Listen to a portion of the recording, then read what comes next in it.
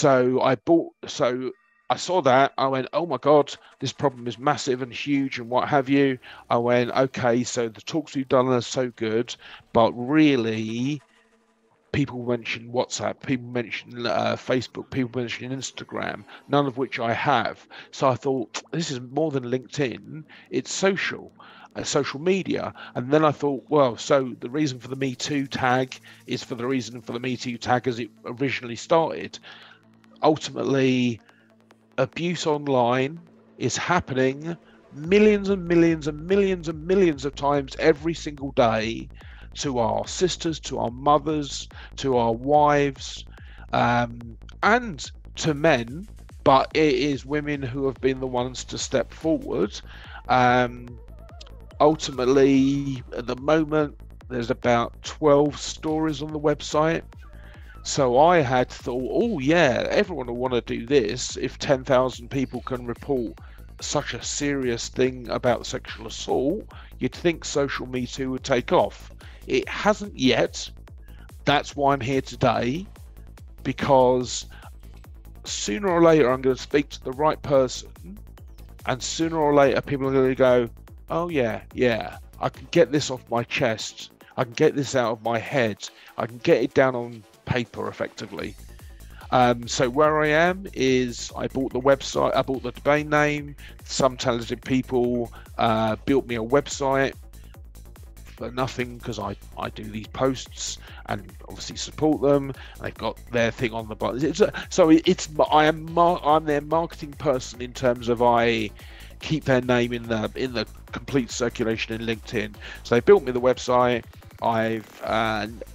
We're now up to season 12, but I have a load of recordings, so I am running a long way behind with recordings from other things. So people had not been sharing on their own channels. They'd been just commenting on the one on SocialMeToo LinkedIn page.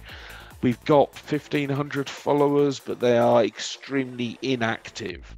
They're just there. Now, in fairness, people are asking me to follow things all the time, subscribe to this newsletter or what have you. I've not read a single one ever. So I'm not surprised that we haven't yet reached the tipping point, but that's what we need to do.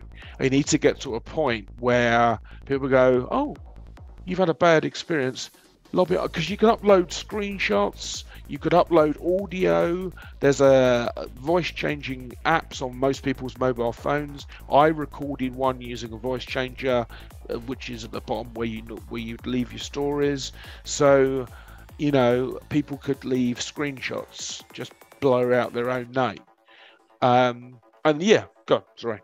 Yeah. No, and I'm looking at some of the stories. What I'm trying to understand is, and it's it's a laudable idea, it's a great idea, and it's coming from the right place.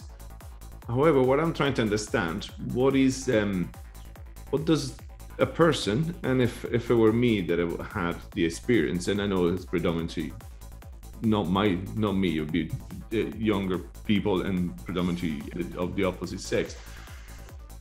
But what would I gain from sharing my story? What is that I do that helps me by putting it on SocialMeToo? Aside from the sharing, what else would I get? So it became very quickly obvious that nothing I'm going to do is going to change the behavior of the people that abuse.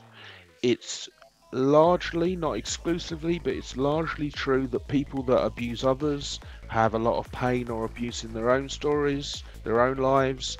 That's where the issue of male rape, child abuse for boys, absent fathers, all this sort of shit leads to toxic teenagers and adults.